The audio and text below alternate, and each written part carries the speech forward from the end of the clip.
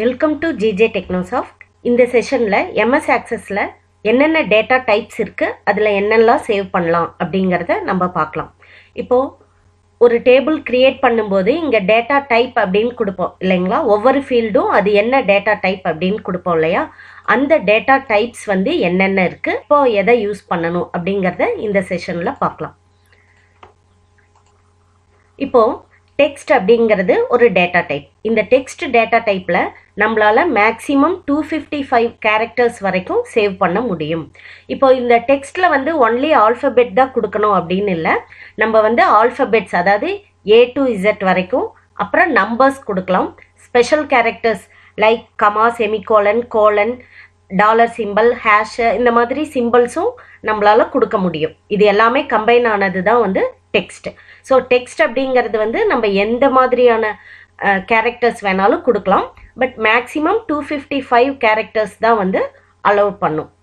Memo அப்படிங்கிறது என்னன்னா text மாதிரியே, பட் டெக்ஸ்ட் அப்படிங்கிற டேட்டா டைப்ல 255 வரைக்கும் தான் சேவ் பண்ண முடியும். பட் மெமோல வந்து 65,536 கேரக்டர்ஸ் வந்து நம்மளால சேவ் பண்ணிக்க முடியும். டெக்ஸ்ட்டுக்கும் மெமோக்கும் இன்னொரு டிஃப்ரென்ஸ் என்ன அப்படின்னு பார்த்தீங்கன்னா, டெக்ஸ்ட் டேட்டா டைப்ல ஒரு ஃபீல்டை நீங்க மென்ஷன் பண்ணியிருக்கீங்க அப்படின்னா அதை உங்களால ஷார்ட் பண்ண முடியும், அரேஞ்ச் பண்ண முடியும். அதாவது அசெண்டிங்காவோ டிசெண்டிங்காவோ உங்களால அரேஞ்ச் பண்ண முடியும். ஆனா மெமோ டேட்டா டைப்பா நீங்க பண்ணுனீங்கன்னா அதுல என்னதான் டெக்ஸ்ட் வேல்யூஸ் வந்து நம்ம கொடுத்திருந்தாலும் அதை வந்து அசெண்டிங் டிசெண்டிங்னு ஷார்ட் பண்ண முடியாது. புரிஞ்சுதுங்களா? அடுத்தது நியூமரிக். இப்போ பார்த்தீங்கன்னா இங்க வந்து டேட்டா டைப் டெக்ஸ்ட் பார்த்துட்டோம், மெமோ பார்த்துட்டோம். அடுத்தது நம்பர். இந்த நம்பர் டேட்டா டைப்ல நம்பர் அப்படின்னு நீங்க கொடுத்தீங்கன்னா கீழே வந்து அதுல நிறைய வெரைட்டிஸ் இருக்கு. நம்பர்ல நிறைய வெரைட்டி இருக்கு. என்னென்ன அப்படின்னு பார்த்தீங்கன்னா byte, integer, long integer, single, double, replication ID, decimal. ஓகேவா? அதை தான் நம்ம வந்து இங்க பார்க்குறோம். நம்பர்ஸ்ல byte, integer, long, single, double அப்படின்னு இருக்கு. இதுல வந்து பைட் அப்படிங்கிறது 1 பைட். அதோட ஸ்டோரேஜ் வந்து 8 பிட், அதாவது 1 பைட் தான் ஸ்டோரேஜ். அப்போ நம்மளால வந்து 0லேருந்து 255 வரைக்கும் இருக்கிற நம்பர்ஸை தான் இதில் சேவ் பண்ண முடியும். இன்டிஜர் அப்படின்னா இன்னும் கொஞ்சம் அதிகமாக சேவ் பண்ணலாம்.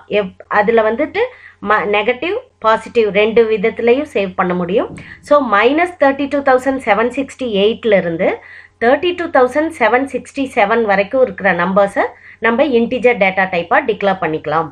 இப்போ லாங் இன்டிஜர் அப்படின்னா இங்கே வெறும் லாங்குன்னு மட்டும் கொடுத்துருக்கு. ஆக்சுவலாக லாங் இன்டிஜர் டேட்டா டைப்பாக இருந்ததுன்னா நம்ம கிட்டத்தட்ட -214 கோடியிலிருந்து +214 கோடி வரைக்கும் நம்மளால சேவ் பண்ண முடியும். இதோட ஸ்டோரேஜ் கெப்பாசிட்டி வந்து 4 பைட்ஸ். ஓகேங்களா? சிங்கிள் அப்படிங்கிறது என்னன்னா ஃப்ளோட்டிங் பாயிண்ட் ரெப்ரசன்டேஷன். இப்போ ருபீஸ் எல்லாம் இருக்கு அப்படின்னா அந்த 100.50 அப்படின்னு சொல்றோம்னா அப்போ அந்த பாயிண்ட் வச்சு வருது இல்லைங்களா, அதை தான் ஃப்ளோட்டிங் பாயிண்ட் ரெப்ரசன்டேஷன் சொல்லுவோம். அந்த மாதிரியான ஃப்ராக்ஷனல் வேல்யூஸ் வந்ததுன்னா அதை நம்ம ரெப்ரசன்ட் பண்றதுக்கு இந்த சிங்கிள் டேட்டா டைப் யூஸ் பண்ணுவோம். டபுள் அப்படிங்கிறது என்னன்னா இது மாதிரியே உங்களுக்கு அதிகமான ப்ரிசிஷன் அப்படிங்கிறது என்னன்னா பாயிண்ட்டுக்கு அப்புறம் இருக்கிற டிஜிட்ஸ், எத்தனை டிஜிட் இருக்கோ அது. ஓகேங்களா? இப்போ நார்மலாக சிங்கிள் அப்படின்னா பாயிண்ட்டுக்கு அப்புறம் 6 டிஜிட் வரைக்கும் சேவ் பண்ண முடியும். அப்படின்னா டபுளில் வந்து உங்களால் 10 டிஜிட் வரைக்கும் சேவ் பண்ணிக்க முடியும்.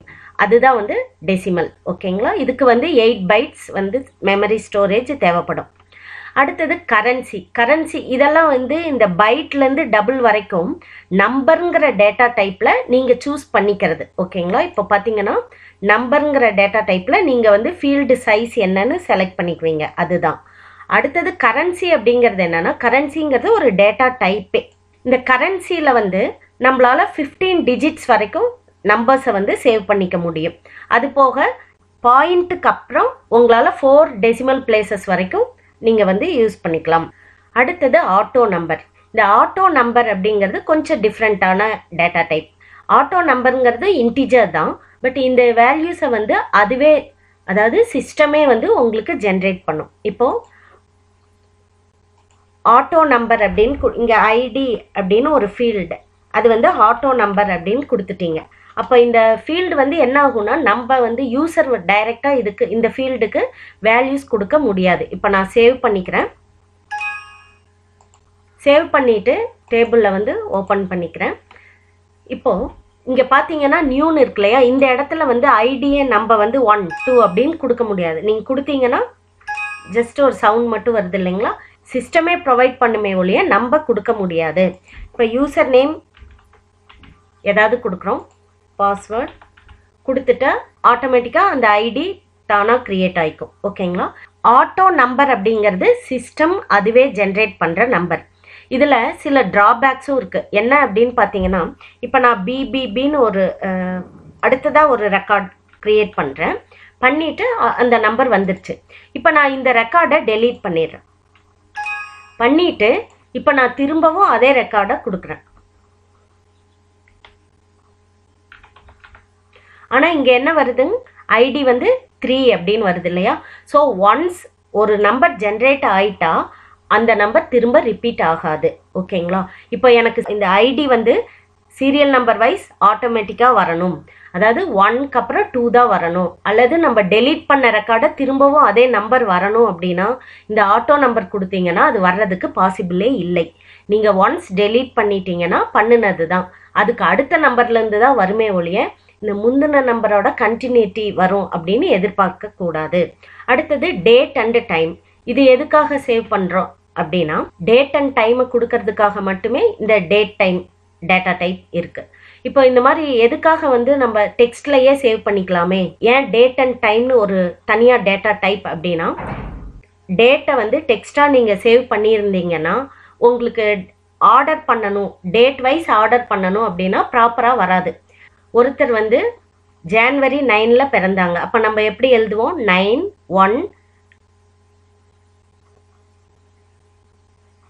டேட் வந்து டெக்ஸ்டாக ரெப்ரசன்ட் பண்ணும்போது நம்ம அசெண்டிங் ஆர்டரோ டிசெண்டிங் ஆர்டரோ பண்ணோம்னா அது சரியாக ப்ராப்பராக ஆகாது. சரிங்களா.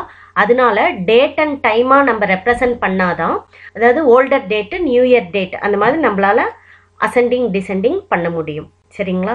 இப்போ இந்த டேட்லேருந்து இந்த டேட் வரைக்கும் இருக்கிற ரெக்கார்ட்ஸ் எல்லாம் வேணும் அப்படின்னா நீங்கள் டேட் அண்ட் டைமாக டேட்டா டைப் கொடுத்துருந்தீங்கன்னா மட்டும்தான் உங்களால் ப்ராப்பராக இந்த டேட்லேருந்து இந்த டேட் வரைக்கும் இருக்கிற ரெக்கார்ட்ஸை எடுன்னு சொல்ல முடியும். அதே நீங்கள் டெக்ஸ்டாக கொடுத்துருந்தீங்கன்னா கண்டிப்பாக ப்ராப்பராக வராது. ஓகேங்களா. அதனால டேட் ஃபீல்டு, எக்ஸாம்பிளுக்கு date of joining, date of birth, அந்த மாதிரி சில ஃபீல்டெல்லாம் வந்து நம்ம டேட் டைம் டேட்டா டைப்பாக கொடுப்போம். சரிங்களா. அடுத்தது ஆக்சஸில் இருக்கிற இன்னொரு data type yes no data type. Active அப்படிங்கிற ஃபீல்டு நேமுக்கு நான் எஸ் நோ டேட்டா டைப் கொடுக்குறேன். கொடுத்துட்டு இப்போ நான் சேவ் பண்ணுறேன். ஓகேங்களா. இப்போ சேவ் பண்ணிவிட்டு இங்கே போய் நம்ம டேட்டா ஷீட் வியூவில் போய் பார்த்தோம்னா ஆக்டிவ்.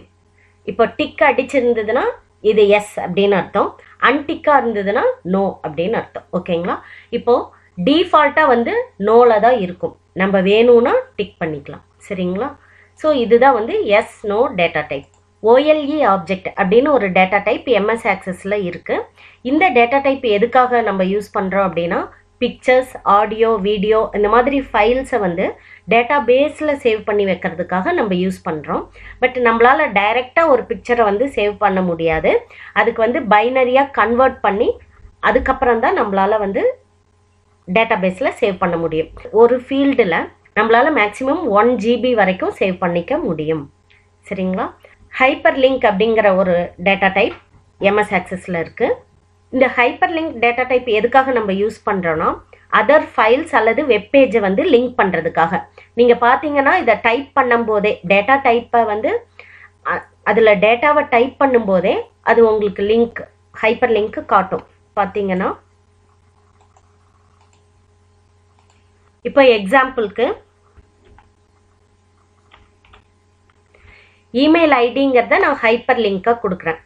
அப்போ என்ன ஆகும் அப்படின்னா,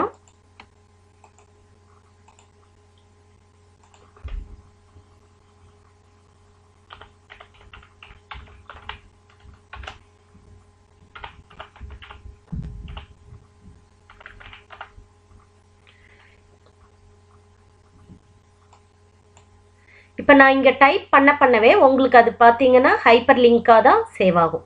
ஸோ அதுக்காக தான் நம்ம இந்த ஹைப்பர் லிங்க் அப்படிங்கிற டேட்டா டைப். அடுத்தது லுக்கப் விசார்ட். இந்த லுக்கப் விசார்ட் இது எப்போ கொடுப்போம் அப்படின்னா, ஒன்றா டெக்ஸ்ட் அல்லது நியூமரிக்கு மட்டும்தான் இது வந்து கொடுப்போம். இந்த லுக்கப் விசார்ட் அப்படிங்கிறது ஒரு ஸ்பெஷல் டைப். நம்ம அதை எப்படி கொடுக்கலாம் அப்படின்னா, எக்ஸாம்பிளுக்கு வந்து ஜெண்டர் அப்படிங்கிறத எடுத்துக்கலாம். இப்போ ஜெண்டருங்கிற ஃபீல்டில் மேல், ஃபீமேல், அதர் 3 சாய்ஸ் தான் பாசிபிள் அப்படின்னு வச்சுக்கலாம். ஸோ அப்போ வந்து அங்கே யூசர் வந்து இந்த 3ல் 1 தான் சூஸ் பண்ணணும். அதை தவிர வேற எந்த டேட்டாவும் சூஸ் பண்ணக்கூடாது. அந்த மாதிரி சுச்சுவேஷனில் நம்ம இந்த லுக்கப் விசார்ட் பார்ப்போம். இப்போ எக்ஸாம்பிளுக்கு பார்த்தீங்கன்னா,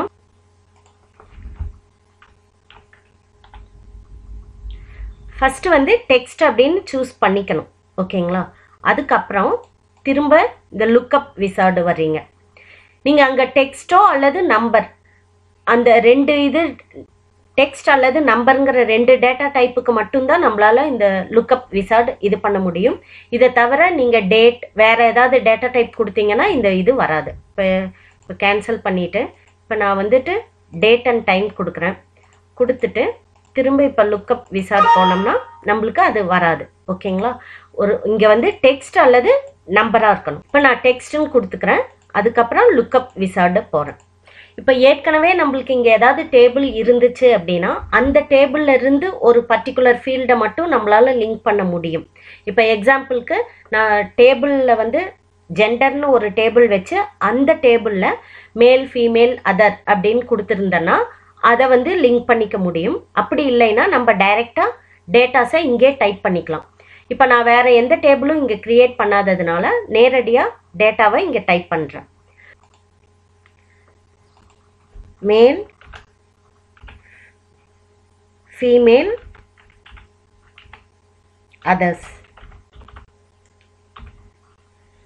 இங்கே அடுத்தடுத்து கீழே வர்றதுக்கு நீங்கள் டவுன் ஏரோவை கிளிக் பண்ணிக்கலாம். சரிங்களா? பண்ணிவிட்டு நெக்ஸ்ட் கொடுத்தீங்கன்னா என்ன ஃபீல்டு, நம்ம எந்த ஃபீல்டுக்கு இதை அசைன் பண்ணுறோம், ஜெண்டருங்கிற ஃபீல்டு. Okay, finish. ஓகேங்களா? இப்போ நம்ம இதை ஃபஸ்ட்டு வந்து இப்போ நம்ம என்ன பண்ணிக்கிறோம், சேவ் பண்ணிக்கிறோம்.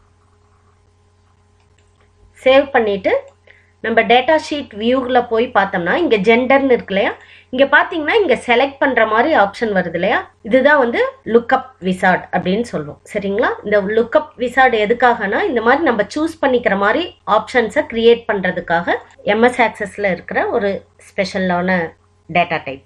ஓகேங்களா? ஸோ இதுதான் வந்து எம்எஸ் ஆக்சஸில் இருக்கிற டேட்டா டைப்ஸ். அடுத்த செஷனில் எப்படி டேட்டாஸை வந்து என்டர் பண்ணுறது, அதே மாதிரி வேற எக்ஸல் ஷீட்லேயோ அல்லது ஒரு நோட் பேட்லேயோ இருக்கிற டேட்டாஸை எப்படி காப்பி பேஸ்ட் பண்ணுறது அப்படிங்கிறத அடுத்த செஷனில் பார்க்கலாம். தேங்க்யூ. இந்த வீடியோ உங்களுக்கு பிடிச்சிருந்தா லைக் பண்ணுங்கள், ஷேர் பண்ணுங்கள், சப்ஸ்கிரைப் பண்ணுங்கள். ஏதாவது டவுட்ஸ் இருந்தால் கமெண்ட்டில் போடுங்க, அதுக்கு நான் ஆன்சர் பண்ணுறேன். தேங்க்யூ.